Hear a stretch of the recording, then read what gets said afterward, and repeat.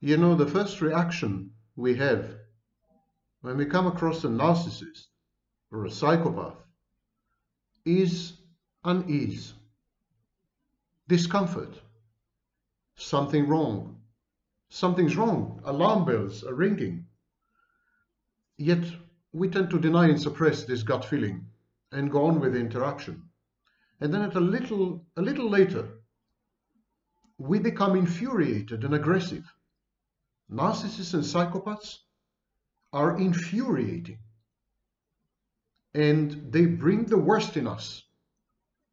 They render people absolutely aggressive, even violent. Why is that? I'm going to analyze this phenomenon today using a few concepts. Life promiscuity, which is a new concept that I'm proposing, sexual promiscuity, compulsive sexting, and the role of cheating in the cerebral schizoid narcissist life. I'm going to wrap it up and interconnect the whole thing. So there's rhyme and reason to what I'm about to say. But I'm going to try to give you insight to your own reactions to narcissists and psychopaths. Because very often, having exited a relationship with a psychopath or a narcissist, you don't recognize yourselves anymore. You say, it wasn't like me to do this. It wasn't me. I felt estranged and alienated. I felt that something possessed me, something took over. And this is what narcissists and psychopaths do to you. And I will try to give you the reasons. My name is Sam Vaknin. I'm the author of Malignant Self-Love, Narcissism Revisited, and I'm a professor of psychology. What else? Okay. Sexual promiscuity is often coupled with what I call life promiscuity. Life promiscuity is a new term, a new phrase that I've just coined, so don't go looking for it on Google or YouTube. Life promiscuity is like sexual promiscuity. In sexual promiscuity, the promiscuous person gives his body away. He treats his body like a disposable, throwaway product. In life promiscuity, the promiscuous person throws his own life away, not only his body, but his life. He treats his life as if his life were meaningless, worthless, and disposable. Harvey Cleckley called it a rejection of life. And the psychoanalyst Jeffrey Seinfeld called it a life unlived. It's common to psychopaths, narcissists, schizoids. They are promiscuous with their lives. They throw them away. They dispense with them. They dispose of them as though it were so much garbage. The same way that a promiscuous person treats his own body as a commodity, as totally alien and meaningless artifact, an object that he can share with others or give away to others, even if these others are total strangers and mean nothing to him. And this dual promiscuity, sexual promiscuity coupled with life promiscuity, is a common feature of psychopathy. The psychopath casts away himself, his prospects, his accomplishments, his future, and of course, his nearest and dearest, quote unquote. He casts away all these things which we hold dear, these things which we all aspire to: family, happiness, love, emotions, academic degrees, accomplishments, status in society, prospects, friendships, networks, jobs, careers, everything we work so hard for. The psychopath casts away, dispenses with, like so much trash. He treats all of it as meaningless, worthless, disposable. The hallmarks of life promiscuity are dumbness, The psychopath may be educated. Many psychopaths have academic degrees, even advanced academic degrees, graduate and postgraduate. Many psychopaths have PhDs in very, very complex subjects, but they're dumb. They're as dumb as a doornail. They're not intelligent. There's no operating intelligence or sentience there. They are more like a scanning machine, an automaton, a robot. They're more like a computer than a human being. And consequently, they are programmed well to recycle and rehash material, even sometimes to come up with some new ideas. It's rare, by the way, among psychopaths. But at any rate, they're not intelligent. They're seriously stupid. The decisions of the psychopath are not merely extremely self-defeating and self-destructive, but they're inane. There's no rhyme and reason. They're utterly random. His decisions lack any organizing or explanatory principle. When you observe the psychopath for an extended period of time, you cannot connect any point in his life to any other point. Nothing is the cause of nothing, and nothing is the effect of nothing. There's no chain of being. There's no chain reaction. There's no chain at all. There are no links. He's all over the place. He's all over the place. He's like a cloud rather than a tangible thing. He's like a dissipating cloud, the psychopath. The psychopath has no insight of any kind into his own motivations. And because he lacks this insight, he appears to be very stupid. Some of it is pseudo-stupidity, when the psychopath actually pretends to be stupid, sometimes passive-aggressively. But a lot of it is real stupidity, because the psychopath has no insight into anything that's happening to him. He's divorced completely from his self, from his core, from his identity, from his memory. There's a dumbfounding, mind-boggling lack of self-awareness, coupled with counterfactual reframing and outright self-deception and self-denial. The psychopath is evasive. It's like trying to hold on to a slimy goldfish. Keeps, popping away from your hand. This evasiveness is infuriating because it closely mimics passive-aggressive gaslighting. So you can never pinpoint the psychopath. It's like jelly or jello, You cannot nail the psychopath. You cannot make the psychopath commit to anything, an opinion, a value, a decision, a choice, a preference, selection criteria, nothing. Again, like a cloud. I'll give you two examples from my own practice. I had someone come to me and an extreme alcoholic, or an alcoholic, not extreme actually, but alcoholic, which an excellent way of ruining your own body, yeah? An alcoholic and extremely sexually promiscuous. And when I asked this person, when I suggested to this person that she actually disrespects her body, because she told me about an incident where someone stole something from her, and she was really riled up and emotionally all over the place because this object had been stolen from her while she was having illicit underage sex. And I suggested to her that she respects the object more than she respects her body. She misses the object. She grieves and mourns the object. She's emotionally invested in the missing, lost and stolen object much more than in anything that had been done to her body while she was drugged and so on. And she denied it. She said she respects her body. And that's from a woman who is alcoholic.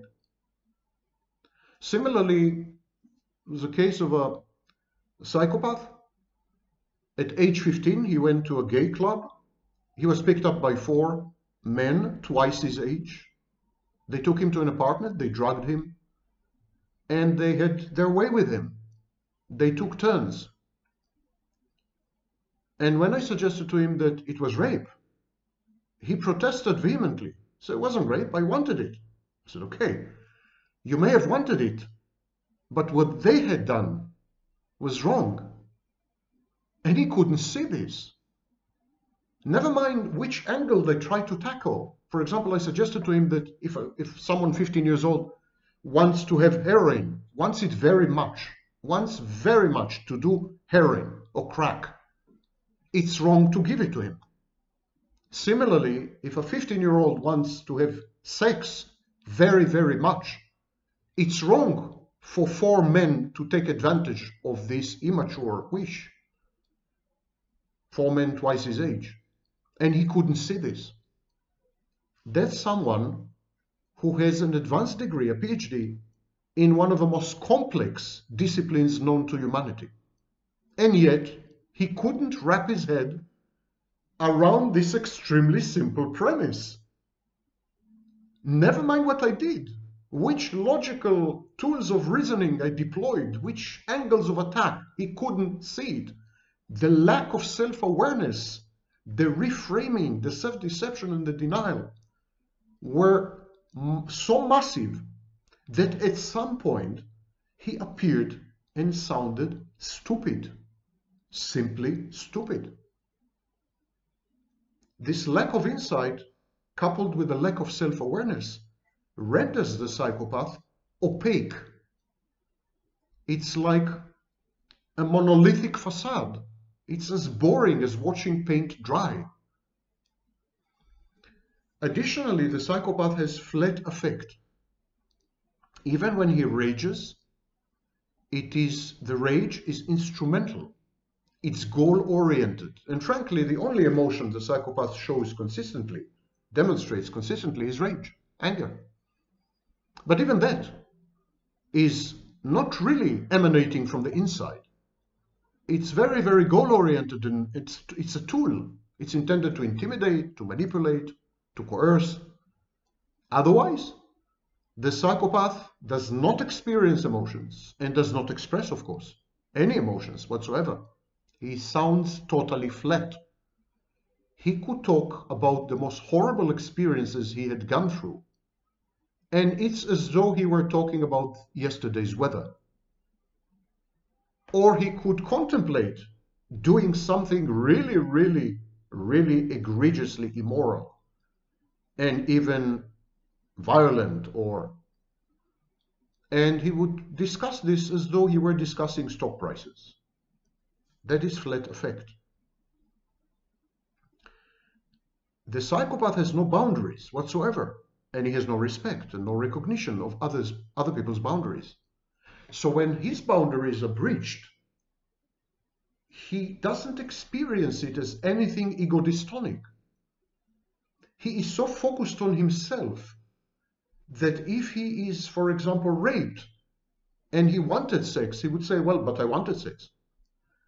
He can't wrap his head around the fact that whether he wanted sex or not is irrelevant. The act was rape. And that's because he has no boundaries. He doesn't regard being molested and raped by 4 men an act of breach of boundaries, because he has none. Similarly, of course, he would not have hesitated to breach the sexual or other boundaries of someone else. Like that. The flip of a coin. Of course, when you don't have boundaries, when you don't have insight, when you don't know yourself, when you lack self-awareness, you have no self-respect because you have no self. Technically, you have no self. You have no self-respect. The psychopath is incapable of shame, of guilt, of remorse. He has these diffuse and fuzzy binary states of I'm feeling good, I'm not feeling good. So he can tell you I'm not feeling good today, or I'm sad today, or I'm tired today. But these are it's like a two-state machine. I'm good, I'm not good, I'm good, I'm not good. Well-being, not well-being. Nothing more complex and definitely nothing that is entangled with self-respect. The psychopath um, may be defiant, he may be contumacious, he may be violent, he may be aggressive, and he may pretend to have boundaries. But these are not real boundaries. These so-called boundaries are adopted from society, from his society. So if the psychopath is a criminal, he would have like honor. He would insist on being honored. But that's not his boundary. That's a boundary he had borrowed from the criminal subculture, from criminal society. The psychopath has no self-respect. He will do anything to himself, unhesitatingly. He would give his body away, like as though it was so much nothing, so much trash. He would give his mind away. He would give his ideas away. He would give his job away. He would give his wife away. He's absolutely, there's no limit to how dissipated and dissolute and chaotic the psychopath is. And none of it is connected to self-respect. Even when the psychopath becomes vengeful and vindictive and violent, when you disrespect him, when you delve deeper into the situation, it's not about respect at all. It's a power play. You challenge his power, he has no concept of self-respect. And that's why the psychopath, for example, the psychopathic woman, would have no difficulty whatsoever going with a total stranger whose name she doesn't know to a room for 5 minutes to have sex and then go back like nothing happened to the bar. She doesn't feel that she had breached any boundary. She doesn't feel that she had disrespected herself. When you ask her, why did you do that? She would simply say, I wanted to. That's all. I wanted to. The psychopath resembles an animal. And this is not a pejorative. I'm not cursing the psychopath. I'm just comparing him. Psychopath is like an animal. He's possessed of only the most basic reflexes, most basic drives. Sex, food, drink, again sex, again food, again drink, sleep, sex, food, drink, sleep. It's like a strobe. It's discontinuous existence. It's fragmented and it's point-like. It's pointillistic. And so he has these reactions to life, to circumstances, to environments, to other people, and to challenges, reactions that are totally non-cognitive. They are automated, they're rigid. It resembles very much a machine. And they're reflexive. They're driven in the sense that they reflect urges and uncontrollable drives. So when he wants to have sex, he will just go and have sex, and he wants to eat, he will eat. And there will be no limit to the sex and no limit to the food. And no consideration for the environment, for other people.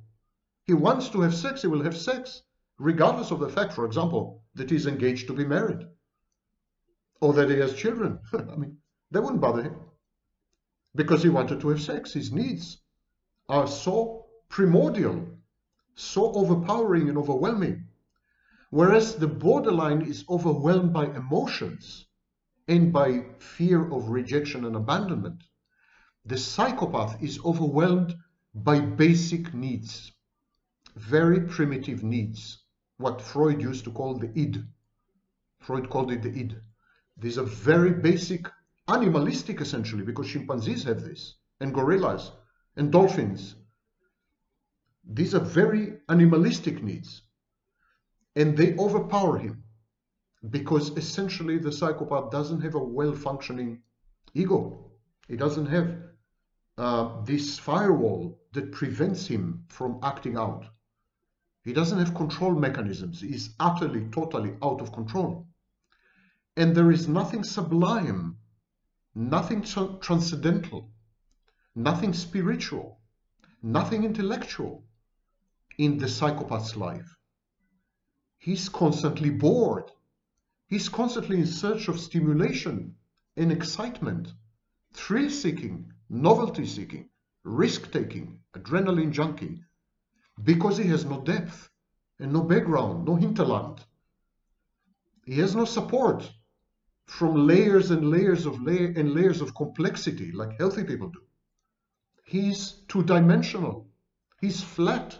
He's a denizen of flatland. He's a point. And so every wind, internal wind, I want sex, that's an internal breeze, moves him miles and kilometers. He's like a feather, you know. He acts out and he decompensates at the drop of a hat. And so when you try to get close to the psychopath, you encounter this essential void and emptiness. It's not the same void like the narcissist and the borderline and the schizoid.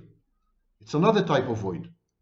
It's a void that is the outcome of insisting to remain shallow, insisting to remain superficial, artificial, and on the surface, refusing to go deep. So you can touch just the surface.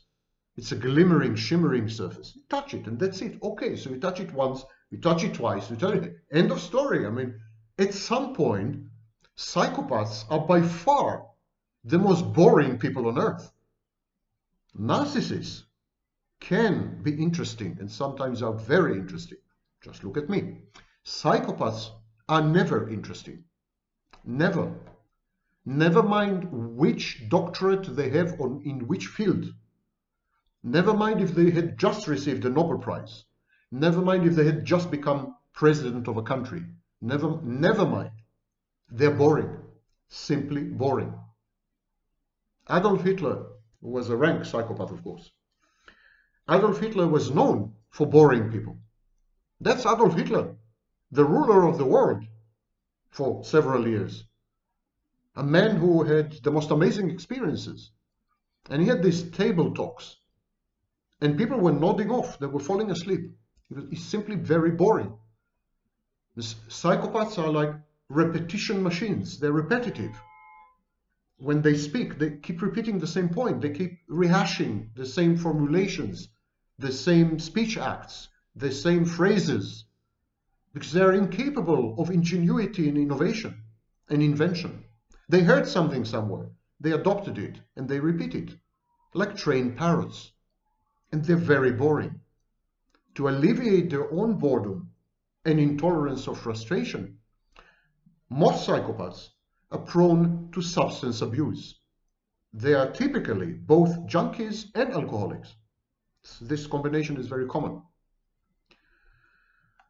Now, most psychopaths know that they have very little to offer. They have very little to offer. So that's why psychopaths head straight to sex. The easiest sex in the world is with a psychopath, and more so with a psychopathic borderline. That's the easiest lay. You don't even need to court. You don't even need to do anything. Just exchange a glance, buy a glass of wine, she's yours, he's yours. That's because psychopaths, and more so psychopathic borderlines, they know that they're shallow. They know they have nothing to offer. They regard themselves actually as stupid. And they're not wrong. It's one of the few insights they have. They know this at some point, you know, the conversation is going to end because they're evasive, they're repetitive, they are trite, they spew cliches, they don't remember much, so they don't have a fount of life experiences. They reframe in a way that's very infuriating and sounds very idiotic. They gaslight. At some point they realize it's going to end if they don't move fast to sex. So they use sex as a bait. They use sex as a lure. This is their only alleged endowment. This is their contribution to the exchange. When borderlines are present together with psychopathy, these people, psychopathic borderlines, they confuse sex with relatedness. When they have sex, they feel interconnected. They feel related. It's the only way they can feel they have something with another person. The only interaction they have. The only interpersonal, fleeting, fake intimacy and bond. So they feel relatedness. When they have sex, they feel that they belong. They feel that they're being loved and appreciated. They trade sex for belonging, love, and appreciation, which are all fake, of course. Because how much love and belonging and appreciation can you have in a one-night stand? Or how much love, appreciation, and belonging and can you have when you're gang raped by 4 men? But even sex requires imagination, empathy, maturity, reciprocity, creativity. None of these qualities characterize the psychopath. He has none of these. So sex with the psychopath sucks. Every sex with the psychopath is like a one-night stand. And let me tell you, those of you who had not experienced one-night stands suck big time. I have no idea why people end up having one-night stands. It's by far the most horrible experience. Studies show that the majority of the partners in one-night sex don't even orgasm. But with the psychopath, even if you're with the psychopath 20 years, every sexual encounter is like a one-night stand. Mechanical, experimental, exploring, uninspired, pyrotechnic, etc. No reciprocity, no maturity, no, of course, no emotions, no love. I forget all this. Even on the technical level, it's bad. Cleckley describes psychopathy as the mask of sanity. Psychopaths appear to be sane. But when you probe a bit, not a lot by the way, when you probe a bit, you're shocked. Shocked by the way they see the world. A psychopath told me that he sees nothing wrong in sleeping with a teenage girl who is unconscious. Never mind what I did and tried to, he couldn't, for the life of him, he couldn't, he's a professor by the way, a professor. For the life of him, he couldn't understand what is wrong in sleeping with a 15-year-old who is out of her mind psychologically and out of her consciousness owing to huge consumption of huge amounts of drink and drugs. He couldn't see what's wrong with it. I tried morality, I tried religion, I tried utilitarianism, I know all the philosophical systems of ethics, so nothing. Absolutely nothing. So it's a mask of sanity. These people are insane. But Cleckley was partly right, because it's not a mask of sanity. It's even more profound, or if you wish, more shallow than this. Only the mask exists.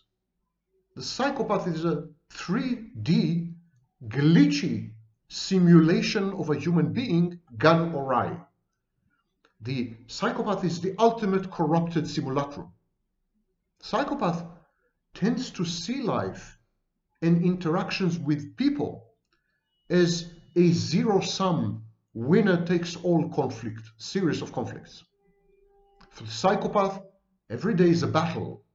Every morning is a new skirmish, and life itself is a never-ending total war. And there's only one winner. One will remain standing. And the psychopath has every intention to ascertain that it will be him or her. Consequently, the psychopath is, of course, hypervigilant. If you believe that everyone is like you, and your intentions are always to win, always to prevail, always to suppress and subdue and subjugate, then you would assume that others have every intention to do this to you. So you would be very, very hypervigilant, not to say paranoid. And this paranoia, this hypervigilance render the psychopath even more divorced from reality and make him appear even more dumb than he is. And he is, trust me. The psychopath scores points. He wins. Even an expression of altruism or empathy would be interpreted as some hideous dark manipulation or some attempt to score points by pointing at weakness or at a vulnerability.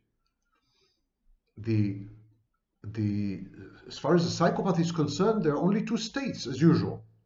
He's winning or he's losing. And he's constantly alert as to who is having the upper hand. I'm having the upper hand, you're having the upper hand. The psychopath never feels shame or remorse when he misbehaves. Never. Only when he is caught misbehaving, red-handed. The psychopath never feels shame or remorse when his body is violated by multiple people. When he is discarded after that, like pieces of trash. He doesn't feel shame or remorse or guilt or anything. He may say, well, it's regrettable. A kind of neutral, emotionally neutral word. He doesn't feel bad when this happens.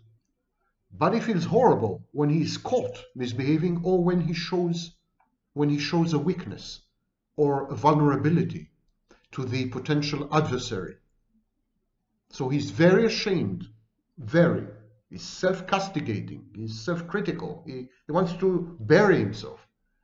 When by mistake he had exposed a soft side of him, a weak point, a vulnerability, because he immediately anticipates an attack.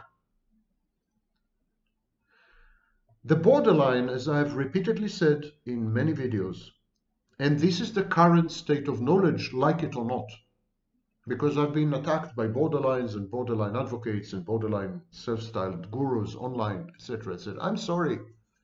This is where the research is going. Definitely where the research is going. People with borderline personality disorder are secondary psychopaths, especially women. Women with borderline personality disorder are secondary psychopaths. Now, secondary psychopath is a psychopath who has empathy, a psychopath who has emotion. So the borderline, the psychopathic borderline, is not intentionally evil. She is not mal-intentioned. She's not premeditated. She's not sitting like Dr. Moriarty, sitting in the dark and plotting to trap people in her spider web. No, she is not intentionally evil. She is evil. She is evil reified and personified. She can't help it. It's like a virus or a tigress. She kills, not because she's malicious, but because she is. Simply. She can protest. She can declare her kind intentions, solemn vows and promises. Never mind these. She can't help it. It's not up to her. The damage she inflicts on others, the pain, the hurt, the sleepless nights, the traumas, and if the partner is a narcissist, the mortifications. She can't control this. It's an integral part of her essence. It's her modus operandi. It's the way her brain is wired. It's who she is. There are two paths to self-destruction: doing too much and not doing anything. Extremes of behavior and addictions are signs of underlying mental health issues. Compulsive sex with strangers is as pathological and as self-defeating as avoiding sex altogether, for example. The same goes for any human activity. Workaholism or not working at all, slacking. Alcoholism versus having a drink. Itinerancy versus traveling. Overeating versus savoring gourmet food. And so let us talk a bit about promiscuity and compulsive sexting. First of all, is it true that once promiscuous, always promiscuous? I can tell you the latest studies about cheating. Once a cheater, yes, always a cheater. People who had cheated once have a much higher likelihood of cheating again. And even more surprisingly, people who had been cheated on have a much higher likelihood to be cheated on again. Okay, what about promiscuity? Is it the same? The short answer is yes, but intermittently. Once promiscuous, always promiscuous. Promiscuity is having sex with multiple partners, mostly total strangers, indiscriminately and impulsively. It is a compulsive reaction intended to ameliorate stress, anxiety, and perceived rejection. Promiscuity is a form of reckless self-trashing that sometimes involves practices such as group sex and adverse outcomes such as rape and recurrent sexual assault. Promiscuity, although it's a taboo subject, but promiscuity often starts at age 13, 12, in early and to mid-adolescence. And then, at this age, it involves incest, molestation, gang rape, pedophiliac or hebephiliac sex. These young teenagers, they gravitate to haunts and clubs and joints and bars and so on, where older men, much older men, if it's a woman, pick them up and have their way with them, often in gangs and groups. With age, promiscuity is replaced with other addictions and with substance abuse, most often alcoholism. So many promiscuous people become alcoholics. And during the phase of alcoholism, they're less promiscuous and they convince themselves that they had become more selective or that their promiscuity is over, which is, of course, rank nonsense. Moreover, usually the actual promiscuity, the physical contact, the sex, is replaced with other forms of sex, for example, cybersex or sexting. So when the promiscuous person becomes an alcoholic, actual promiscuity declines if we measure promiscuity only in terms of physical contact. But other forms of sexuality become promiscuous. For example, that person is likely to become highly promiscuous in sexting. Many promiscuous individuals apparently settle into a more or less sublimatory, socially acceptable, functional lifestyle, replete with jobs, families, you name it. House in the suburbs with a garden. But the trait never goes away. Promiscuity is there, lurking. Given the right adverse circumstances, acting out leads to flare-ups and relapses, bouts of uncontrolled sex, flagrant infidelity, and self-endangerment. Promiscuity, there are numerous studies that show that promiscuity is highly correlated with many mental health disorders, among them borderline personality disorder and psychopathy. The promiscuous psychopath is an especially menacing type, as she tends to either objectify her partners in one-night stands, for example, and then of course the whole experience is highly unpleasant, or if she doesn't objectify them, she tends to stalk and blackmail her partners. It's a black widow, the psychopathic, the promiscuous psychopath. Both types use promiscuous sex to shore up their self-esteem and to regulate their moods. For the psychopath, sex is an aggressive, winner-takes-all, zero-sum power play. The psychopath feels empowered when she is promiscuous or he is promiscuous. There's a sense of validation, a sense of affirmation, a sense of omnipotence. In other words, promiscuity in the psychopath is a grandiose behavior. It's a behavior intended to buttress and feed into grandiosity or a source of narcissistic supply.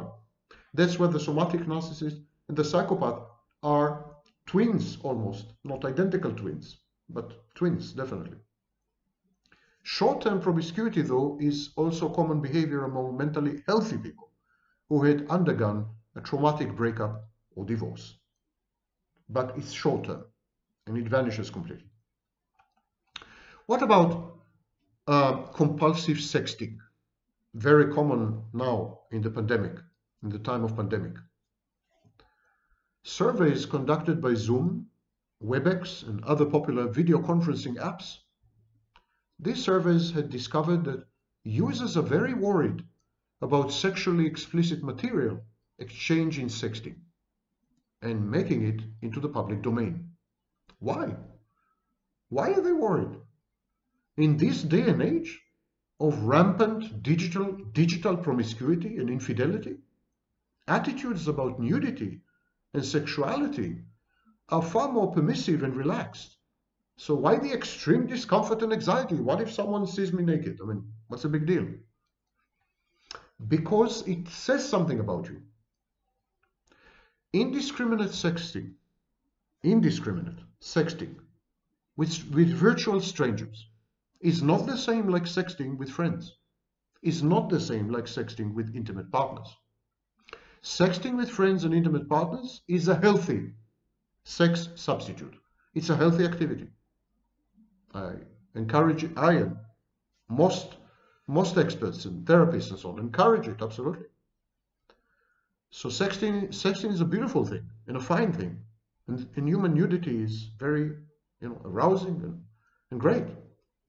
But sexting, indiscriminate sexting, with virtual strangers is someone you have chatted with for an hour. That's a virtual stranger. Even a month is virtual stranger. Okay?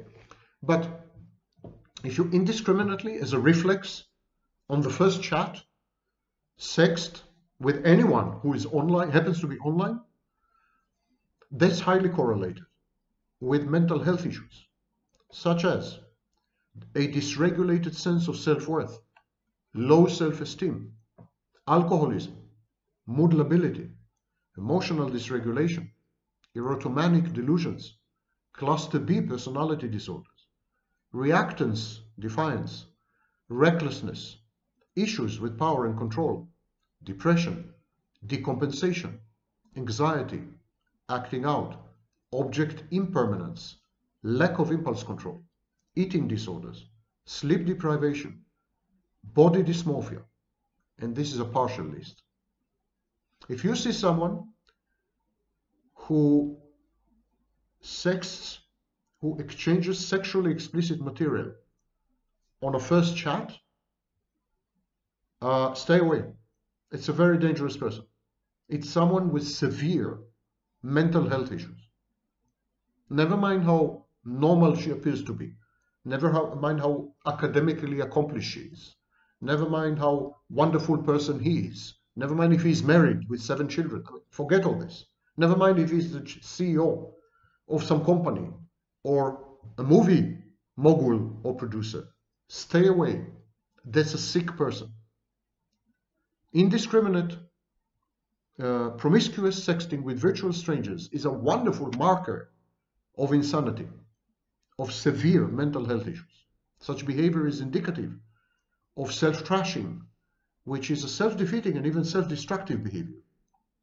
In other words, someone who constantly and compulsively sexts with multiple random acquaintances is very likely to be bad news, first and foremost to herself, but also to you. No one wants to be stigmatized with such disclosures, not even the mentally disordered or the mentally ill, let alone healthy people. So this is why compulsive sexting can lead to extremely unpleasant situations. Porn revenge, porn blackmail, I mean, you know the stories. One last note. The intimate partner's cheating and promiscuity legitimize the sexlessness of the schizoid cerebral narcissist. That's why schizoid cerebral narcissists go after promiscuous women, because they know that promiscuity never ends, that it's always there, that it will be triggered, and the intimate partner will cheat. They know it for sure. And they seek these kind of intimate partners because it legitimizes their own sexlessness, which they cannot help with. I mean, it's schizoid. They can't help it. They're sexless. They need to feel good about their sexlessness. So if the partner is promiscuous, if she's cheating, let alone if she's alcoholic as well, The schizoid narcissist can tell himself, the cerebral narcissist can tell himself that it is the partner who is the problem. The partner is dirty, corrupted, decadent, sick, revolting. And this is the reason he's not having sex with her. It is her fault. She is to blame that she had become sexually undesirable to him. The second reason is that a promiscuous, cheating, intimate partner does not regard the narcissist as special to her or as unique. He becomes a statistic. He is one of many. And so it negates his grandiosity. The minute his grandiosity is negated, he becomes aggressive. He becomes aggressive. It legitimizes, provokes legitimized aggression. And he expresses this aggression via sex withdrawal, via sex avoidance and sex aversion. It's like he says, I'm not having sex with her because she doesn't see me as special, because she treats me as one of the madding crowd, as a statistic, as a number. And I can't have sex with a woman like this. But it's her fault, because she's promiscuous. She's the cheater.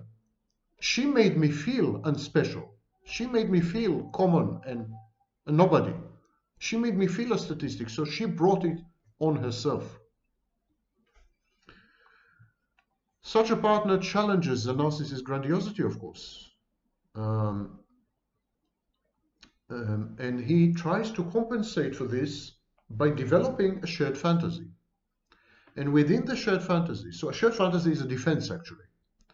And within the shared fantasy, he imagines himself as a rescuer, a fixer, a savior. He is the one who will get this promiscuous woman hopelessly addicted to him. He is the one who will get her to give up on her wayward, deviant sexuality. She will sacrifice her promiscuity just so as not to lose him. It is a perverted form of the typical male savior, fixer, rescuer role, which I had analyzed in my video on the Karpman drama triangle. And this is the end of the survey of the fringes of human sexuality as manifested in borderline, psychopathic, and narcissistic people. It's a sad terrain. It's disheartening because each and every one of you can come across one of these people. And they're very good at dissembling and dissimulating, and they're very good at lying. They're very good at pretending. They're very good at self-deceiving sometimes. And so you can easily fall into the trap if you don't pay attention to your gut instincts, to the red alarms, to the feeling of unease, to the fury, the aggression, which you can't explain to yourself. Why? Pay attention and walk away. These people are bad, seriously bad news. And it's the kind of bad news that we got used to in the pandemic. It's not ending. It's mutating. You can't fight it effectively, almost in any way. Thank you for listening.